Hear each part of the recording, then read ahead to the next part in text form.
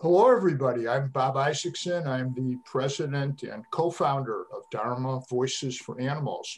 And we have an exciting program for you this morning. Thanks for joining us. And our program is about Thomas Jackson. He is here. He's the creator of just a wonderful documentary called A Prayer for Compassion. And so we're going to show you just a clip or two from the film. I hope that you've had a chance to watch his film. I have several times, and it's just a great film. And share it with people. And right now, you need a special link to get it, but it's also showing on Amazon Prime. And maybe Thomas can mention how else you can see the film. So we have a good group here. I'm going to ease into this by telling you a little bit about our organization. We're sponsoring this, of course. You've come to the webinar of Dharma Voices for Animals. We call ourselves DVA. And I'm actually here in Southern California, San Diego, California. Thomas is sitting outside there in Tallahassee, outside Tallahassee or inside Tallahassee, Florida, northern Florida, where Florida State is. You'll hear a little bit about that. It's where he went to school. And so I don't know how many of you are familiar with DVA. I know a lot of you are, but we have some new people coming on, which is really exciting. So let me just tell you a little bit about Dharma Voices for Animals. A little over 10 years ago, Patty, Kim, David, and I, all of us were Californians. We founded Dharma Voices for Animals. And we did it because we were all Buddhists, practicing Buddhists, going to retreats. And the Buddha has a really powerful message about kindness to animals, compassion for animals, not eating animals. But so many Buddhists in the United States, which is where we were seeing people meditating at centers, retreat centers, they weren't vegetarian, let alone vegan. And so nobody wanted to talk about this. So we figured the only way we could get people talking about it was to create an organization. So we're a nonprofit, 501c3, and we rely on donations from everyone. So if you're inclined to help us out so that we can get the word out, and I'll tell you more about what we're doing, please go to our website and help us out. We appreciate that. So I mentioned we thought we'd just be a California organization. All four of us were living out here in California, where it's about 5 after 9. And so people, well, for Thomas, it's just the afternoon hour. If you're on Eastern, in the Eastern time zone, same thing. We have some folks from Asia. We do a lot of work in Asia. It's 11:05 at night in Thailand and Vietnam, and it's 9:35 at night in Sri Lanka, where we have 3 big projects going. So we really have 2 functions, DVA. So we are the only international animal rights, animal advocacy organization in the entire world. We're the only one. And we do our work here in the US, and we also do our work in Asia. As we got into this, we realized we couldn't stay in California because we're missing almost 99% of the Buddhists in the world. They live in Asia. But of course, our roots are here in California and in the US. So we educate people on what the Buddha's message was. We educate them on the value of plant-based food. Also, vegetarian is the first step to that. So if you're vegetarian, that's great also. If you're aspiring, if you're none of the above and you're just listening to this and trying to figure out what you want to do, that's fine too. Everyone has their own process. So this is, DVA's for you, no matter what your diet is, whatever your choices are. But we're there to advocate for animals. We're the only voice, as I said, the only consistent voice internationally for animals. And then we also, so we're educational, and we are an advocacy group as well. We have big project in Sri Lanka, small island nation off the coast of India. We have a big project in Vietnam, big project in Thailand. Those 3 countries make up a number of 140 million Buddhists in those 3 countries alone. So we're getting the word out. We go to the centers, and we go to the temples, and we go to the monasteries, and we find ways to engage people, engage the top monk, the top nun in at the temple. Start talking about this. The more people talk about how we harm animals by eating them, obviously, the less we'll be harming animals. So that's a brief introduction to DVA, and I'll be back on later. So now you didn't come to hear me talk the whole time. I'm sure you came here to listen to Thomas. And Thomas and I are going to talk, and so it's great to see you. I mean, it's like 3 or 4 years that they filmed. It was 2016. 2016. Wow. Believe it or not. I remember you came in, so I mean, I was expecting some video equipment, but you had it all. You came one trip in the living room, you put down one camera, and then the lights and everything like that, and it was great. It was great to meet you, and it was even greater to see the result of what we did. So there's a clip in there from me, and then also from Lisa Levinson, one of our allies with. IDA, In Defense of Animals, and also the Vegan Coalition, and so many other people that we've worked with. Will Tuttle, who's on our advisory council, etc. So Thomas studied film. He actually has a master's degree from Florida State University. That's in Tallahassee, where Thomas is now. And I mean, it sounds like we were just talking a few minutes before we started. It sounds like an amazing program. And he got I mentioned he got his master's degree, and he also was the founder of the Compassion Project. And this project makes films. And this was the first, right? Prayer for Compassion was the first documentary. So, hey, Thomas, welcome to our speaker series. Hey, Bob, I'm just honored and just tickled to be here, man. It's great to see you. I really enjoyed meeting you and talking to you that day that I interviewed you. That was awesome. Yeah, it was really awesome. It was great. So great too. We've been emailing every now and then back and forth. It was the first time we had a chance to talk. So why don't we start out? Tell us share with us whatever you'd like about yourself, about your filmmaking, education, and career. And then also, if you could, in there, answer the question why you decided or how you decided to create a prayer for compassion. Okay, I'll give that a shot. Let's see. I could talk about, that for hours, but I'll try to condense it down. Well, I was born a long way from a vegan. I was born in South Georgia, and I grew up Baptist. And then, and then I went to college and went to film school. And well, actually, I'll go back. When I was a kid, I was actually Christian Young Man of the Year, And a couple of little notes to mention is that I think the things that kind of pulled me out of the fundamentalism, the little gurus along the way, were learning a little bit about meditation, like discovering Bruce Lee. And like taking martial arts is the first kind of introduction to some kind of meditation at that younger age. And then I read something he wrote about. He studied many traditions, and he's talking about martial arts, but he kept what worked for him and left the rest. And that became kind of like subconsciously adopted as a young child. And that allowed me to explore other traditions. And so after film school, which by the way, FSU has an amazing film school to this day. Back in the day, we were still shooting on film. We were shooting on 16 millimeter. And my thesis film from FSU won the Student Academy Award. And it, yeah. And it took me, you might have mentioned it.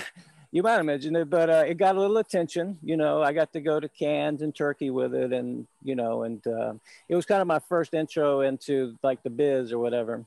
And, so I spent a little time in Burbank, but I tell you what happened around the same time is I started having the spiritual calling, a spiritual journey where I was discovering more. When I was in Burbank is when I really started meditating. It's when I started finding books on different subjects, and Buddhism was one of the subjects. It was just a time of spiritual inquiry. And at that same time, I was getting this heat for the film, but I really didn't know what I wanted to say. Like I felt like I had so much to learn. What do I have to say? So I never could commit to anything really film wise. And I just became the spiritual quest. And so I ended up moving to New York at some point, and I found a Unity Church where I was taking workshops, and I became the volunteer coordinator. I was starting to meditate every day. It became a practice. And it was when I started meditating every day that I started noticing the energy in my food. And I started having thoughts like, because as a kid growing up in the South, I'd seen animals killed for food. I'd seen my grandma wring the necks of her chickens. I'd seen my dad clean fish alive. They call it cleaning, but, you know, scaling. And I mean, it was very graphic as a child. I can remember seeing that and just almost having to put a part of me asleep, feeling like when I grow up, I'm going to have to be doing this. Like, this is something you have to tough it up and do. And it really kind of shocking. I think a part of me went to sleep at that time. And so when I started meditating every day, it hit me when I go to eat. I'm like, wait, this was a being and it died. And, you know, I never heard of veganism, but I'd heard of vegetarianism. And I thought, well, I don't have to eat this thing, you know, I don't have to eat this being. And I just kind of woke up and realized, hey, you know, I'm more in alignment with being a vegetarian. So I became a vegetarian, like right away. This is before YouTube, it was 2005. So I didn't really know any vegetarians or vegans at the time. But I went to a deli like a week or so later, and I was so proud of being a vegetarian. I ordered something and I said, make sure it's vegetarian. You know, the guy, you know, I think the guy behind the counter, I don't think he was vegan or vegetarian. He was like, vegan or vegetarian? And I'm like, vegan? What in the world is vegan? It sounded like something from Star Trek, you know, like Planet Vega or something. I don't know. And there was a little thought that went off in my head. I'm like, I don't know why. First of all, I'm like, what is vegan? Like, what is vegan? And he said, it means no animal products. And at the time, I didn't really understand the importance of any of that. I just knew that part of me said, if people are doing this, there must be something behind it, you know? And I just became a vegan. Like, I just became one.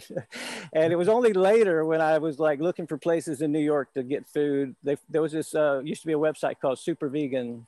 And it had all the listings of vegan friendly restaurants around the city. And this is before there was so many vegan restaurants. But so I go on there and they had a little blog and I would start to see some of this. But somehow, you know, and at the time I go back to Unity, a lot of what they were teaching about kindness and compassion and just all of these interconnectedness of everything, like that's why I became vegan. So I go to church and then I would go afterwards to brunch and I'd see these people eating meat and just things I knew was like not living what they were teaching, you know, but I was new to Unity, new to veganism. And I was like, who am I to tell anybody anything? So I basically adopted the philosophy of live and let live and be a good example. And I did that, you know, and that worked because I didn't know any vegans. It allowed me to be friends with people still and not feel, you know, I didn't know how to manage. I didn't have anybody to discuss the feelings you have when you suddenly realize what you were indoctrinated into and you see it for what it is and you see the people around you still complicit in it. And for their own soft hearts, you don't want to, because you know they're all sweet and loving, so you don't want to see that. So there was a lot of complication to that, but I just learned to be with it, you know. And then I would say it was about 2000 when my daughter was born. Melody was born in 2012, and I was vegan about 7 years at that time, and that got me really on learning about nutrition, you know, learning how to make sure how to feed some. So I learned a lot about nutrition. And then like a year later, or a year and a half later, Cowspiracy, they had a screening at our local Talveg. And I saw that movie, man. And that really, I had missed a whole memo about the environment and animal agriculture. I mean, I was already vegan, but I had no idea that it was devastating so much. And so with that in mind, I realized, you know, I could no longer just be live and let live. I had to somehow be live and wake up. And so when I saw that movie and felt very troubled and alarmed about my daughter's future, I started praying and meditating about it. And I got the idea to make the film. And basically it came out of that feeling I had when I was at Unity, seeing the people participating in this, wondering how I knew them as compassionate, loving, spiritual beings. And like, it didn't seem in alignment. And at this point I knew the environmental impact and the health impact, you know, so I was totally aware that this was totally not something that would be in alignment with any like positive spiritual path. Like anybody, if you looked at this without the glasses of indoctrination, you would see that this is barbaric, it's cruel to the animals, it's cruel to human health. We get all the signals in the world from the way it affects the health, that this is not good for our karma. I mean, it's very clear. And then the environmental impact. So it was those kind of questions that led me to want to go to, and also want me to go and kind of make people aware of this. Like, if I just thought in my heart, like, I didn't know about cows not just being milk machines. I was vegan many years before I discovered they had to be impregnated and their baby taken. I had no idea about this stuff. So my heart thought, if I could just ask somebody about that, you'll see in the film, I asked a couple of people about that. My thought was, if I had known this would have been the game changer for me back in the day, I would think. So I just feel like this is something people would want to know if they're trying to live a loving and spiritual and religious and be true to their values and ethics. So that's where the film originated, was from that desire. And then as you see, I live in the woods. I still live in the woods. I live in a little camper, and dedicate all my time to like this film and the new film coming, and being a good father, you know, and the steward of the land, like just trying to organize priorities in a way that, and so I haven't ever pursued money. So it's amazing when you see the film. That's not the film I started out making, because obviously I couldn't imagine being able to travel to Morocco and India, although I've gone back to India and all these other places since then. Like, I didn't know how that would be possible, but you know, I think once you attach yourself to a purpose and say yes, and just, even if you have doubts, just step out. Like, it seems to me, I had doubts every step of the way, and it continued to just show up for it. And the result is the film, and the wonderful experience of taking the film out and sharing it with other people has been just very rewarding and worth all the 4 years of like hard work and wondering if I was doing something that would just never see the light of day, kind of thing. Yeah. Hey, great. I actually found out a lot about you and about the film. Some of this I knew. You told me about it, but it's fascinating. It's great. A lot of faith there, just trust and confidence, if you will, just going out there and doing it because you felt moved. So that's beautiful. So, you know, I wanted to play, if Charles is ready to do this, a clip of Victoria Moran. I just got off one of her interviews for the Compassion Consortium last week. And she's an amazing advocate, because she tells a story about watching a slaughter just before a slaughter in a slaughterhouse, which you have in the film. And if I'm going to stop for a minute and see if Charles could possibly play this for us. I meet a lot of people who say, well, I only eat humane meat. I only eat meat from small family farms. Well, these cows came from a small family farm. The farmer drove them in himself. You could tell that these cows knew people and trusted them. So the first couple just walked up the chute and on to death, but the third one was not having any of it. She saw her friends go first. She heard the screams and she smelled the smells that I'd been smelling all day. She was not about to walk up that ramp. So she just planted herself and stood there. And the man up at the top of the ramp, about time to go home, he was ready to go see his kids. He whistled to her. He whistled to her the way he'd whistle to his dog when he went home in 20 minutes. And this cow seemed to trust him. She kind of turned her head and looked at him, and it was as if she was deciding whether or not to override all her instincts, what she was hearing, what she was smelling, and instead do something that we pride ourselves as humans in being able to do: trust another person. So with this trust, misplaced as it turned out, she walked to the man who had whistled to her. He got her with the captive bolt pistol. She was hoisted up, her throat was slit, her beautiful skin was sliced off her and into a pile to go for shoes and boots and belts and handbags. And all of a sudden, she was no longer a being. She was in the process of becoming beef. Now, I knew that in a few days, her parts and pieces would wind up at a supermarket in St. Louis. They would be on a styrofoam tray and cellophane wrapping, and they would be purchased by good people. They'd be purchased by people who love their children and give to charity and go to church. Well, they didn't know her. I did, for just a few minutes at the very end of her life. But because I knew her, it's my obligation to share her story. Wow. So that is so touching, just touches my heart. And so it's powerful, powerful scene. So Thomas, could you talk about that scene and any other scenes that were particularly memorable and important? Listen, I mean, that scene for sure, if anybody watches the film and they tell me they cried, I'm like, it's the cow story, right? Everybody. I shot that three different times. I had her tell me that story. And every time by the end, I'm bawling. Like I have to be so quiet to make sure I'm not heard. And then when I edited it, oh my God, like it just never, like even now, like I got to a trick because there's a part that gets me. It's the part that really gets me is when she talks about good people. It's bought by good people, people who love their children, people who give to charity, people who go to church. Like that rips my heart out when I hear that, because I realize, one, I used to be that person.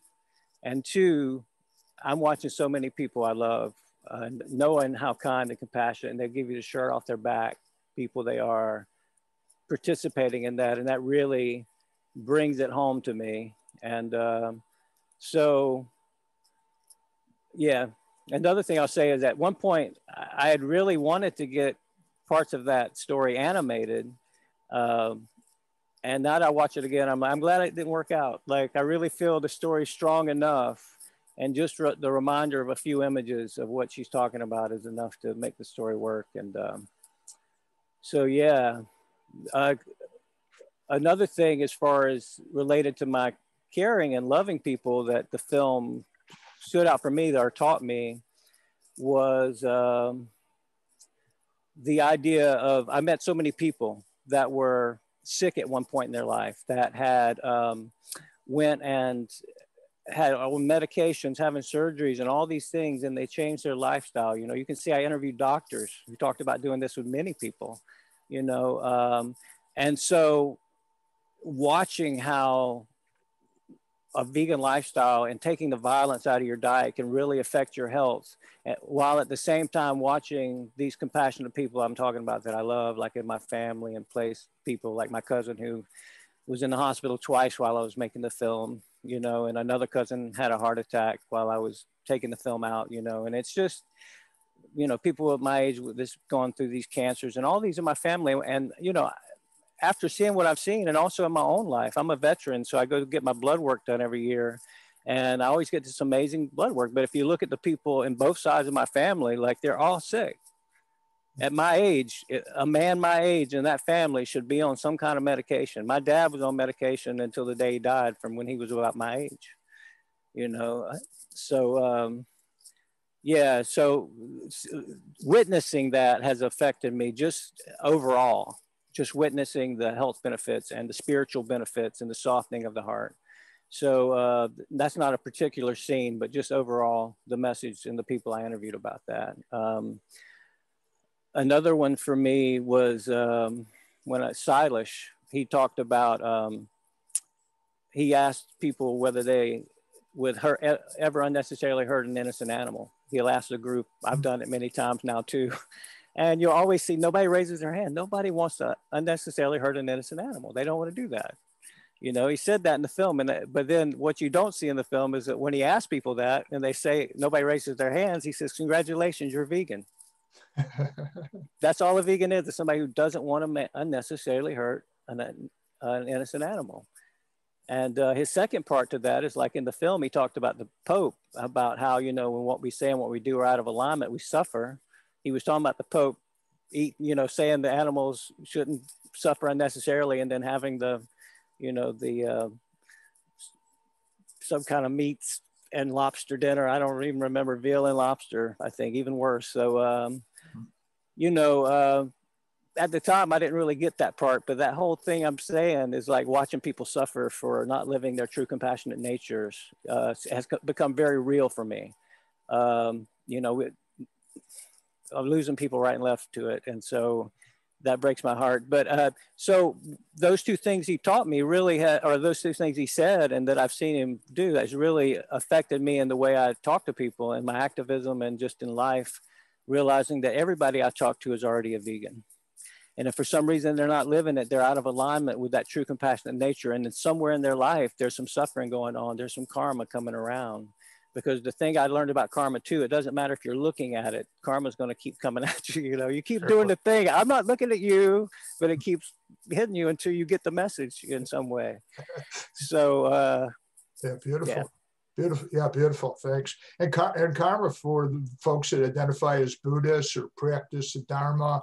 It's a really important teaching. I'm really happy you mentioned it. It's not, of course, limited to the Buddhist teaching. It was actually all the religions at the time of the Buddha 2,600 years ago had at the center a karma. It's a law. It's cause and effect. You put something out there, something will come back. The golden rule. The golden rule. It's in so many of the traditions. It's a thing they have in common. Compassion for people, animals, and your health is something they all seem to have in common too. You know. Yeah, beautiful. Thanks a lot for sharing that. I had tears in my eyes also. So it's really hard to see that. I've seen it now, I think 4 times. Scene, and wow, just so moving, as are so many of the cuts and the scenes in your film. So for those that are with us right now, and many of you I'm sure have seen the film, but some of you haven't. So Thomas, how long is it possible to keep that link up there? At least a few days or something? Well, what I'm going to do is I'm going to turn that link. It'll work forever. Like at some point when I'm in front of my computer, I'm going to take that password off. So that'll be just a link. Anybody who wants to see it can see it. And you know, you can share it with anybody you want. I don't really care. Like I honestly, I would put it on YouTube, but here's the thing about YouTube. They put ads on stuff until you get 1,000 subscribers, which I've never posted my YouTube because I've never been there's other reasons, technical reasons. I like Vimeo better, but so I never really tried to build a base, but unless you have 1,000, they did this thing last year where they put ads on. You can't say no ads. You can't say I want this kind of ad. So, you know, somebody could be watching a film and an ad for, you know, Butterball or something could come up, you know, and I'm just like, I don't want to risk that. I'd rather have this link going around. Anybody wants it and maybe we'll advertise it. And then the next thing is try to build enough followers that I can put it on YouTube and not have ads. Because honestly, I would not want any ads interrupting a film. Yeah, I hear you. It's really generous for you to do that. Yeah. So everyone on the call now, you're the first to hear this. So thanks a lot for doing that. It's really generous, Thomas. Yeah. Could you talk a bit about, just change gears a little bit, talk a little bit, if you could, about compassionate living challenge and the 4 pillars of well-being? Yeah, you know, in the film itself, the film ends with me challenging each of us to try to find more ways to bring compassion into our lives. I'm kind of challenging us at the end of the film. And so the Compassionate Living Challenge is kind of going along with that. I created something on our website that gives you a little more detail and some suggestions. It has a page full of links, you know, supporting people who may have just starting veganism, whatever. And also the Compassionate Living Challenge is for vegans as well, because we can all bring more compassion into our lives. A lot of it has to do with self-compassion and self-care. Mm-hmm. So many vegans feel like, you know, they don't feel like they should take the time to do something to rejuvenate themselves or to get enough rest. They have to fight because these animals are suffering. But, you know, I interviewed in the new film, I interviewed Dr. Melanie Joy, and she says the animals don't need a movement of zombies, you know, walking zombies, because they're trauma survivors is what she's saying. We got to take care of ourselves and learn to be present and be more effective. You know, I've been doing some street activism with some of my activist friends when we travel. We don't do a lot around Tallahassee, but in Tampa and all, they do a lot. So we've been doing some of that and watching activists interact. You know, there's just people learning to love and have compassion for each other. But I feel like I'm going off the question. What was that? Oh, yeah. No, just to tell us about the Compassionate Living Challenge. So, oh, yeah. Go to the website. Tell the link. Yeah, you can go to the website. I started thinking about the movie right then because I've been editing this, and this is one of the themes of the movie. But yeah, so the Compassionate Living Challenge itself, one of the things is while I was making the film, I kind of knew I was going to challenge us to take better care of ourselves. And so halfway through, I realized, dude, I better start stepping it up a little bit. You know, I wasn't really boosting my health and doing all the things. And what I kind of discovered, I stumbled upon something that I call my personal 4 pillars of well-being. I kind of found out if I can get good nutrients, if I get up in the morning and have my green smoothies and eat good, healthy, organic, vegan food, and that if I exercise, move the body around, and if I meditate, and then if I sleep well. The sleep was the last thing I added, but if I could do those 4 things, it was hard to feel anxious or to get worried, or, you know, I could feel more tapped into my energy and creativity. Like whenever I'm really including those 4 things on a regular basis, you know, I'm really, and I'll be the first to tell you, it's hard to do that every single day. Some days it's really hard to meet all of those things, but the more we can do that and do things that feed our soul, the more effective we're going to be. So the Compassionate Living Challenge is really trying to help us become better activists by taking better care of ourselves. Yeah. And challenging people who aren't vegan to at least to try veganism along with meditation and, you know, sleep and exercise and all of these things. Any one of those things could make your life feel better. But I feel like if you can add those 4 things and really to let yourself know you deserve those, you have needs, everybody has needs. And if you can fulfill those find ways that fulfill your needs, you can be more effective for the animals. That's some of what that's about. That's great. I'm really happy you talked about this, and you also are devoted to getting the message out on this. So I try to live by that also. It's really important. I got a wetlands reserve behind my house, just like right out there in the backyard. And there's 6 miles of hiking trails. I'm out there almost every day, going up the hills and stuff, and all the rest, meditation. Yeah. And that's really important. I'm also a lay Buddhist teacher, been trained to do this. I've been practicing 25 years. It's really, I completely agree with what you said. And then rest, getting sleep, and then good food. And so vegan diet, you know, if you get, I didn't start out as vegan. My first move many years ago was to become vegetarian. So I didn't really understand everything, as you were saying about yourself before, about cows and chickens and all. But this is what I did. But it was a lot easier once I had made that commitment to be vegetarian to make the transition to being vegan. So, which I did 17 years ago or so. So wherever you are, you know, sometimes it can be really imposing to go from eating everything, which is how I was raised also, to becoming vegan, when you just have to really be careful what you're eating. There's so many things you can eat, it's so many choices, and it's really much easier than we think, but it's still, it's a challenge to make that move. So just if you can make a move to vegetarian, or vegetarian 3 times a week, or vegan a couple times a week, or 1 day a week, you make a commitment to take animals and animal products out of your diet. It's really an effective way. So don't do nothing because you can't do everything, I guess is what I would you agree with that? Yeah, I'd say start. And honestly, if you can give yourself 3 weeks at some point just to clean it out, that's when you're going to feel the biggest difference. One of the doctors I interviewed in India said it took like 2 to 3 weeks for any dairy to kind of even leave your system. So the inflammation from dairy can last, you know. So I think it's great in whatever you do, but you may not get the same results. Like you may still have, if you have an inflammation problem, you still may, if you're feeding that inflammation like every other meal or something, you're not going to have as much inflammation, but you'll still have inflammation. But if this is just, if you feel great already and you're doing this for trying to do a more spiritual reason, then yeah, any steps you can take is wonderful. Yeah. That's just for the health thing. You know, I don't want somebody to try it for a couple of days and say, oh, it didn't make me feel better. Well, you got to give it 3 weeks to really clear your system in order to feel what you hear about, those kind of results. If you want to feel it, you got to give it that time. But if you just want to feel better consciously about creating less environmental, less harm to the animals and less harm to your health, then any elimination is great. Absolutely. We completely agree. And to start, just take the first step. You climb a mountain, think you can get up there. Well, you still have to take the first step, and then you see how it is, and maybe the second step. So that's great. 'Cause I know a lot of people are intimidated by the, I have to change everything I'm doing. Well, just start find some place you can. Great. This is great.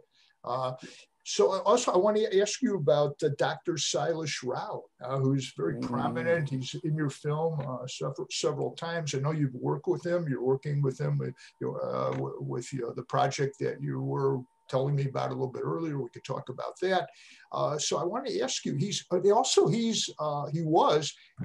think it was an executive producer of Cowspiracy, the film that you mentioned that changed things for you, and also What the Health. So Keegan Kuhn, I just want to say, plug Keegan. Back in, was it 2013, maybe 2012, we started the film. We found Keegan. He had already done Cowspiracy, but he hadn't yet hooked up with Leonardo DiCaprio, who really helped co-produced, and then did something. I think he co-produced Cowspiracy or What the Health, and then he had another huge role in the other film. So it was before that. Keegan wasn't all that well known, but he was a wonderful filmmaker, and we found him through a mutual friend. And he produced our film, Animals in the Buddha, which is on YouTube. And I'm sure there are some terrible advertisements there, but we've been up there since 2014 when we had the grand opening. So Silas Rao worked on it, helped out, and was the executive producer of those two films, Cowspiracy and What the Health. And tell me a little about what it's like working with him. And also, if you want a little bit about his role in your film. Okay, that, and I'll just want to say that I got to meet Keegan in Sedona Veg Fest, I think in 2018 or 19, early in the year, right before we released. And he is so sweet and such amazing. I'm a big fan of his work, period. Like what he's working on now, he's got 2 different films. I'm a big fan of what he's doing and him as a person. So, and I saw what he did with you guys. So I think you couldn't have got a better filmmaker at all. But with Silas, it's amazing too, because, I told you Cowspiracy inspired the film. Well, Silas kind of found us. He was the first person to find us, in the sense I'd interviewed Victoria and Will, and I put together 2 or 3 little trailers and I put them out there. And Sharon Foster at the Sedona, or at the Illuminate Film Festival in Sedona, she had seen the trailers and she wrote to me and she said, "Hey, we want you to screen your film at this film festival." And I'm like, "What film?" I've interviewed 2 people. So I told her, "I'll check back in with you later," but she told Silas about us, and he found us, and he's the first person to give us any funding to help us get off and rolling. He's the one that funded us getting out to LA and stuff. And then he shows up, like in Morocco. He invited me to Morocco. And then we had our premiere at the first, it wasn't our premiere opening, it was our preview. We had our first preview at the Vegan World 2026. Now what that is something Silas just started that's related to a promise he made his granddaughter. But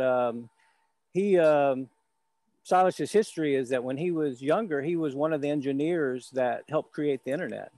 And the way they did that is they brought groups of the engineers, volunteered their time, and they came in and they worked on, they figured out all the problems of connectivity, and they broke off into subgroups, and each of them kind of discovered the best practices of each of these issues.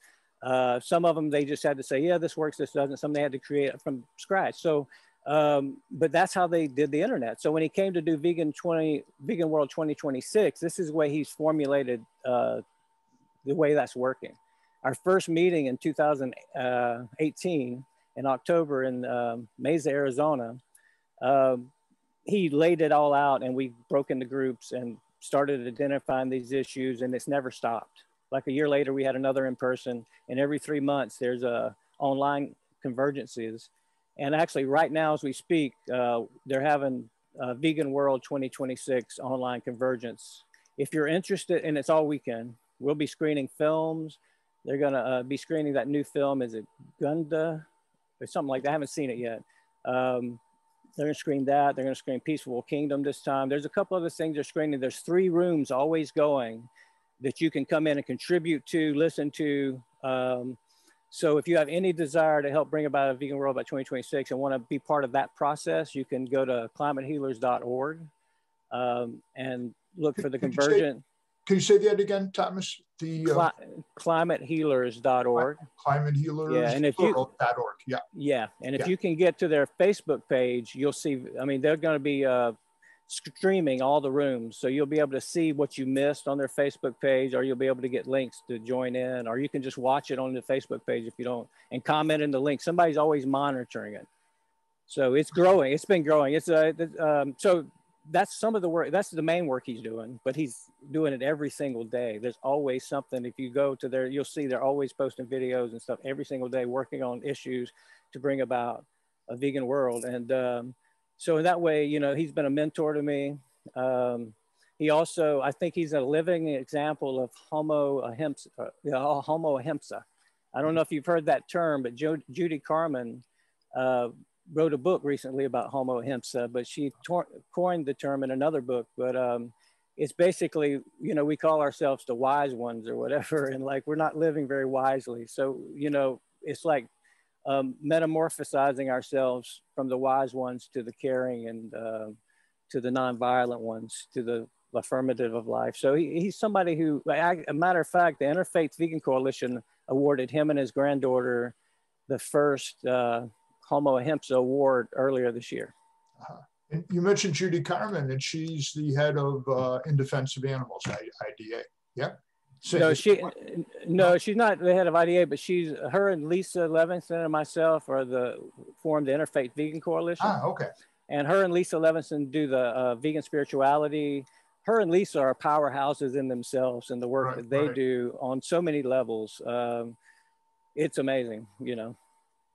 Great. And when we finish, you're going to check out the conference is going on. Yeah, I'm going to go back to the conference. Yeah. Let's just pause for a moment, see about questions. I'm looking. Charles, any questions in particular that we should ask? I'm checking here. Anyone's questions? So let's continue, and then we'll take the questions at the end, which was the original plan. So Nita Shanti, I hope I'm pronouncing his name correctly. Nita Shanti? Nita Shanti. Yeah. Nita Shanti is a former Buddhist monk, and was really drawn to the portion of your film where he's talking, and he talks about compassion or karuna. So as you already said now, and it's the theme of your film, compassion is central to all major world religions. And as a practicing Buddhist myself, it's central to our practice. It's called karuna. That's the Pali word, the word first language that the Buddhist teachings were translated into. And karuna, and this is so amazing. This is actually the reason, or the centerpiece of DVA, of Dharma Voices for Animals. See, we have this teaching by the Buddha, and his teaching was that if there is a sentient being means a being that can feel, or more precisely, feel pain. If there's a sentient being, however small it is, it could be a small chick, a chicken, a fish, any sentient being. We know that all the animals that we eat are animals that can feel pain, that we owe them compassion. They're part of the circle of compassion, and owe them not to harm them, to be careful, responsibility not to harm them. Yet, and this is was our motivation to start DVA. I think I told you about this. So many Buddhists around the world were not following this teaching, and it's true in all religions. And like, you know, as you said, and I'm just mentioning here, compassion is central. So he talks about that. Can you say something and share with us, Thomas, what his message was? I kind of put out there what I understand the Buddha's message and DVA's mission to be. Could you say more about his about what he added to the film, what you took from his presence in your film, and also what you learned about Buddhism that you didn't know. So just, yeah, please. Yeah, you know, I'm going to start by saying, because you're bringing up compassion and how it's central to most religions. Well, when I started making the film, I was going to make a film about veganism and spirituality. That's all I kind of had in mind. And then when I interviewed Victoria, who's the first person I interviewed, you'll see in the film where she mentions that all of the religions have compassion in common. So I left New York after I interviewed her, and I thought, this is something to do with compassion. This is where the Compassion Project started to be born. But what sealed the deal is when I read the definition of compassion, or a definition that said, you know, empathy for the suffering of another. But then there was a second part, which is to the point of being motivated to take action to alleviate that suffering. So I began to see compassion as almost like an action, you know, like the first part, if all you have is the empathy, then all you have is empathy. But if you're actually motivated to take action, then that's where compassion kicks in. If you really want to feel the power of compassion, because I believe compassion is powerful. I believe it's healthy. I believe like the more compassionate you are, the more you can live that, the better more peace you're gonna have, period. I don't see how it can be any other way, like karma-wise or any other way. So compassion, as the Buddhist, as Nisa said, the Buddha said, it's the noblest truth. You know, it's the noblest truth. And he also talked about, he's also one of the only ones that mentioned the idea of being motivated to take action. He mentioned that. So I appreciate him saying that. But one of the things I really love that he said was at the beginning of the interview, where he said that for so many years, he worried about being more and more like the Buddha. I'm not enough like the Buddha. I should be more like the Buddha. And then one day it dawned on him that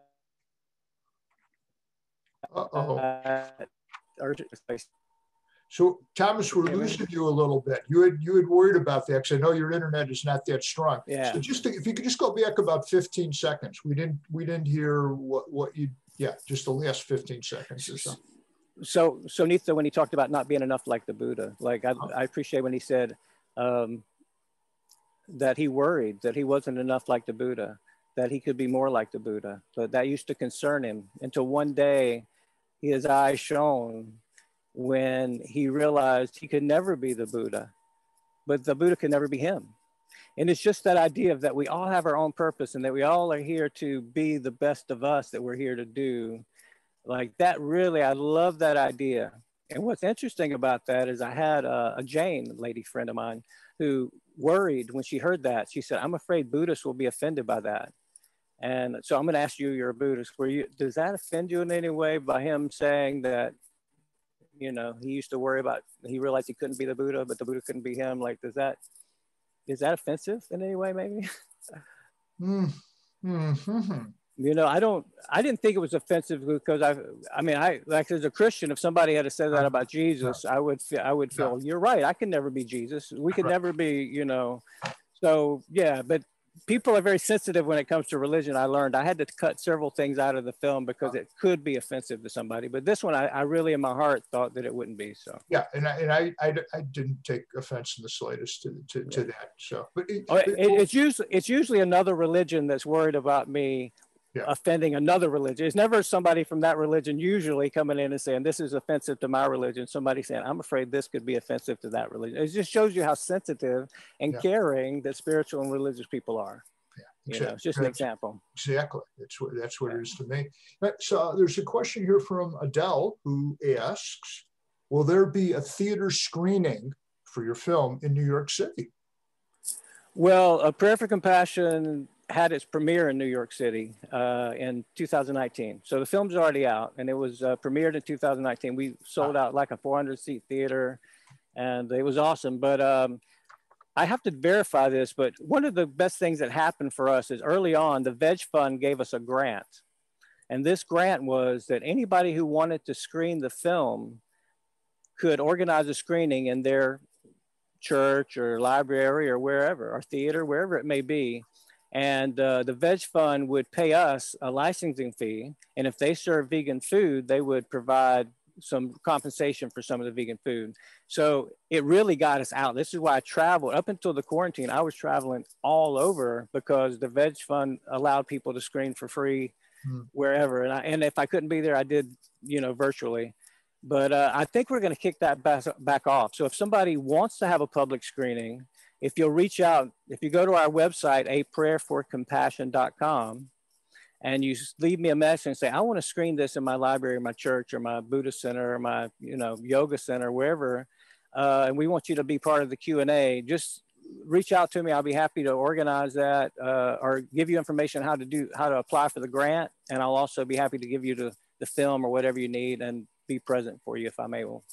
Yeah, great. And you might remember this. I think it was probably early in 2019, I would believe. So DVA joined with San Diego Vegan Society, and we screened actually here in Encinitas, which is about 10 minutes away.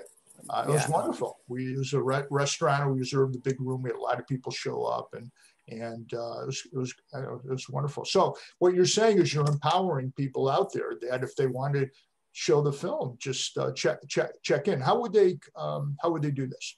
Just go to aprayerforcompassion.com or our Facebook page, anywhere, and leave a message at any of these places, and they come straight to me. So anything to do with the film. Follow our Facebook page, you know, that'll keep you updated if there's any new information coming out. You know, we're working on a new film. We have a new trailer that's out there for that. And so, yeah. Great. Okay, great. So another question, Thomas. So Vicki Seglin. Vicki has been, she's one of our ambassadors here in the United States, DVA.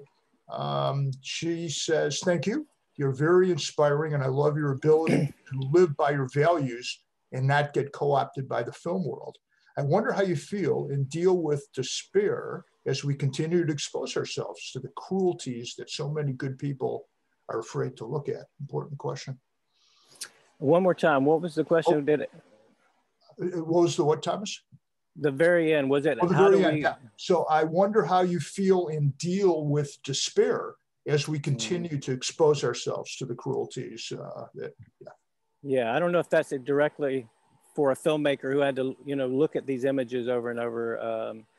But yeah, it's tough. You know, I mean, for me, it's on many levels. It's the level of what's happening to the animals. As I went around with the new film, I went to a couple wet markets myself and kind of witnessed things firsthand. I've been doing pig vigils and different things. It's really tough, you know, and at the same level, you know, I lost my dad last year to a stroke, and he had a hamburger steak like an hour before his stroke, you know, and he's been on statins since he was my age. Like, you know, I really tried so hard with him at one point, you know, and told him this is the biggest pitch, and they didn't want to do it. But seeing family members, seeing people I love get sick, I mean, that's another level. All of these, it's when you really wake up to the indoctrination we've been given in this world, and we've been led to believe that, you know, it's just, this is a violent world and you have to like fight to survive in this world. And you really have to just, that's, I think, where your Buddhist teachings or any kind of path you're on, this is where you come in and this is where you find your peace. You're not going to find it out there. You're going to, for me, going out to these vigils and doing something is a way to alleviate some of that internal suffering, knowing that I'm trying to be part of the solution. That's a way to alleviate it. Meditating, exercising, knowing that I'm caring for my body and myself and my health and all of these things for not just me, but to be an example of veganism, you know, like everything in my life right now, I try to make to where any minute anybody's in front of me, I'm going to be an ambassador to veganism. If I see they're ready and on the line, you know, if we're in life and it gives me the end, I'm going to take it, and I'm going to be present and open and vulnerable with that person and see where they're at.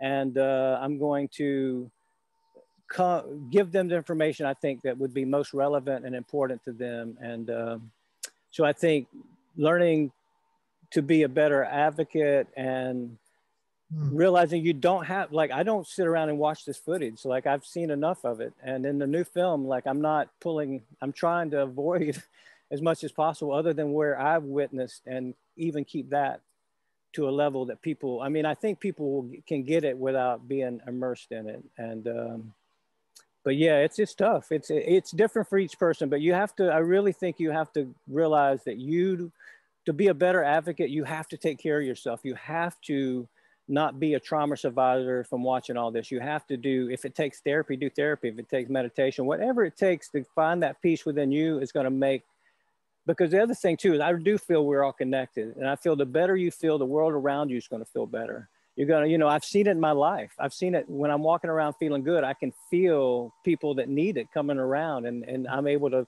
say things. I mean, the universe lines up opportunities for me to share this light when I've honed it and got it ready.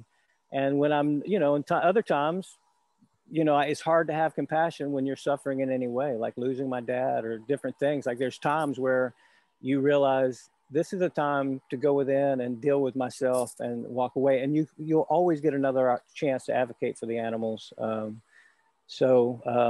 But please do advocate for them. But to realize it's not our job. We didn't break it, so we don't have to fix the whole thing. We have to try to figure out what our part in the fixing is. That's what, like in the meditation, the idea for the film and other things come to me. And so in meditation, you may find ideas that's your part in fixing it. And so you do your part the best that you can, and then you go and you live a life the best that you can, so that when you approach people, they don't see like Dr. Melanie Joy said, they don't see a walking trauma survivor. They see someone thriving that has the good news.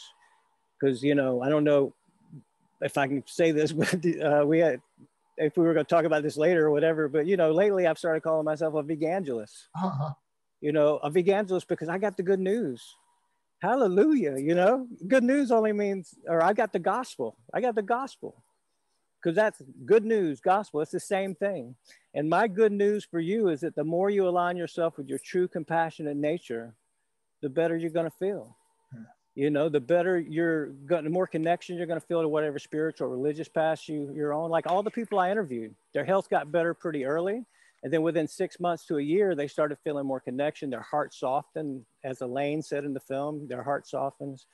So I'm a vegangelist. I have a gift, and not everybody's going to take that gift. But if they don't take it, I want to leave them with a seed. I want to leave them with love, and I want them to walk away feeling that a vegan is love, and not feeling that, you know, I'm holding them responsible for what's happening. You know, in the film that I'm working on now too, I also interviewed Claire Mann, a vegan psychologist, and she talks about how whenever we feel guilt or shame or resentment or any of these feelings, the blood rushes to the back of our head and we don't think as clearly. We feel more like fight or flight. It's the reptilian brain. And that there's this contagion effects that happens, that if I'm talking to you and the blood's in the back of my head, it's going to want to run the back of your head. There's times you may wonder, why did I want to hit that guy? Why did I want to get out of there? It's probably because, and you had no idea your mind was triggered. And she talks about, as an activist, no matter how confident and collected you are, if in the back of your head, you're resenting that person, the blood's going to be in the back of your head and it's going to want to rush to the back of their head. And it may push them even further away. So the good news is the more you meditate and you learn to be present, you can consciously keep the blood in the front of the head, and you can use techniques to bring other people back, whether it be humor or just concern. I've seen where just showing concern for that person can shift that person who was once defensive to hearing what I had to say. So I think, you know, it's the more we examine ourselves and meditate and take time for ourselves, the more, at least for me, I've seen that it affects me when I approach other people. I seem to be more centered and grounded and able to see and feel them in a different way. Yeah, wow, I love your answer. And it started with Vicky's question there about how to take care of ourselves with despair and all these other self-judgment. She didn't say that, but we talked about that earlier, come up. And you also, I was also going to ask you another question, you completely answered it, about tips for advocates and how we, you know, not just about what we say, but how we show up and how we connect with our heart to what we're talking about. And the lack of judgment of the other person is so important. So we do two things at DVA. We educate and then we advocate. And you really can't advocate if it's like this. Nobody's going to listen. You know, they'll close the door, not invited and all. So it's it's difficult. You got to find this place, and you know this well, and you might have been looking for something like this when you were working on your film and creating your film.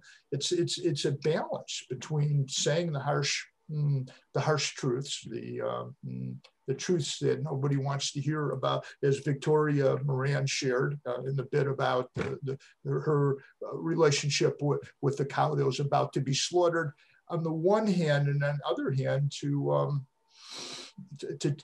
do it in a way that can be heard, and you have to show up. So that was wonderful. And we're taping this, by the way. Of course, it's a Zoom, and we're gonna put it out there. Probably Charles can mention it, maybe, but probably Facebook and our YouTube channel, so people can hear it again. So I love that answer. Thanks a lot. So I'm looking at our time.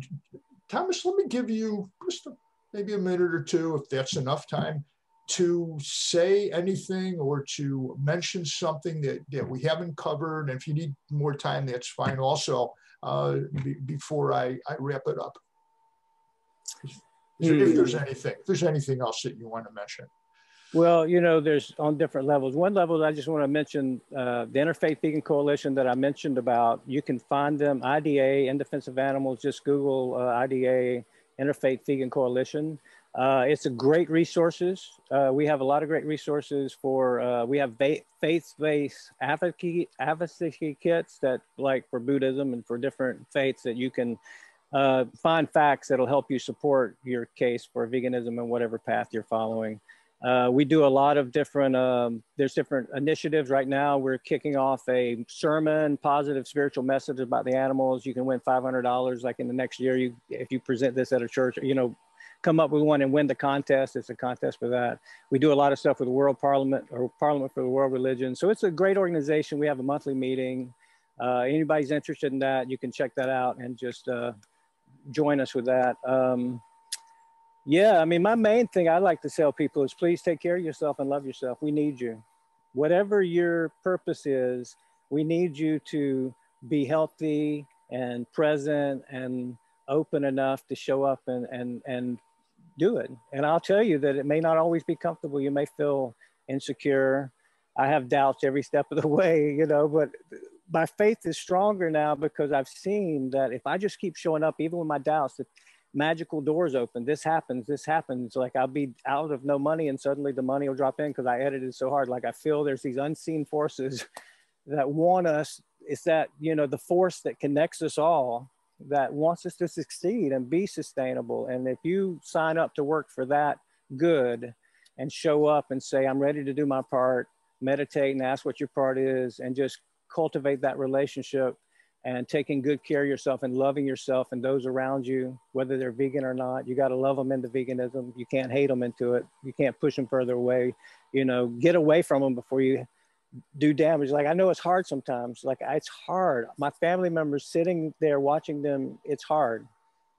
So I relate, but I do have faith that it is getting better. And people like Silas and so many people I've met I do believe we're moving toward a vegan world because we can't sustain the world we have, and because people are waking up to, I know you said it's hard, but it's getting, at least in the developed world, it's become so easy, to transition with what you're used to and then tweak that to be healthier as you go. So I tell people, like, don't feel bad if you got to eat some vegan Ben and Jerry's, or, when you're transitioning, or some vegan fake burgers or whatever. They're not fake, but you know what I mean? Like plant-based burgers and things like that. Like, some are actually healthier than others, but if you need some of that to comfort you in your transition, I think do whatever it takes, but take care of yourself, love yourself.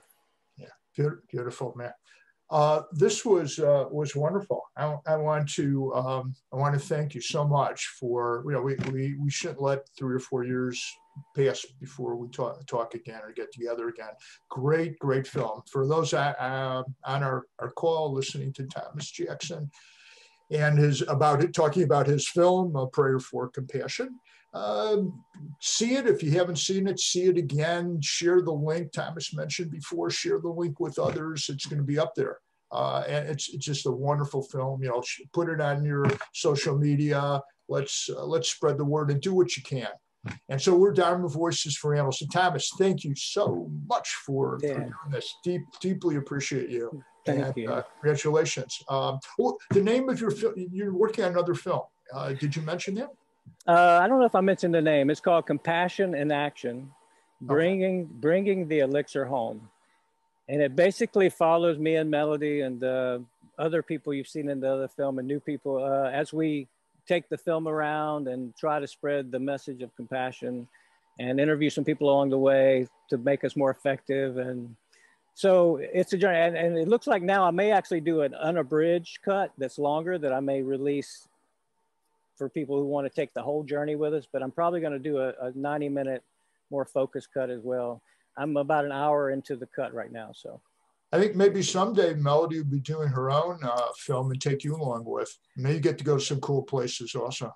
I'll tell you, in the new film, we start out at Vegan World 2026 and Silas is talking and you see Melody. She's got, there's a friend of mine doing camera of Silas. She's next to his tripod with her little pad of some sort, videoing him with her headphones on. Like she's already doing it. So see, we know it. Maybe she goes to next year. You never know. Yeah, I know a few people there. Maybe I can pull some string. It's great. So, and just to mention, those who got on a little bit late, we're Dharma Voices for Animals, DVA. We're the only international Buddhist animal rights, animal advocacy organization in the world. And maybe we do this again, maybe after your next film. And this would be great. Let's kind of plan that, whenever that is. So I would like to have you on again. And then we're going to continue the series and we'll offer nutrition. Maybe we get Keegan on here to talk about the film sometime and all. Thank you all for showing up and for spending Saturday, if it's morning or afternoon, or maybe Sunday morning if you're in Asia, with us. Thomas, again, thanks so much. Deeply appreciate you. And see the film. If you out there haven't seen the film, you got to see the film. It's wonderful. So thanks a lot for being with us. And thank you. I loved it, Bob. Appreciate it. Same. Love you too, good friend. Take care. Take care. Bye.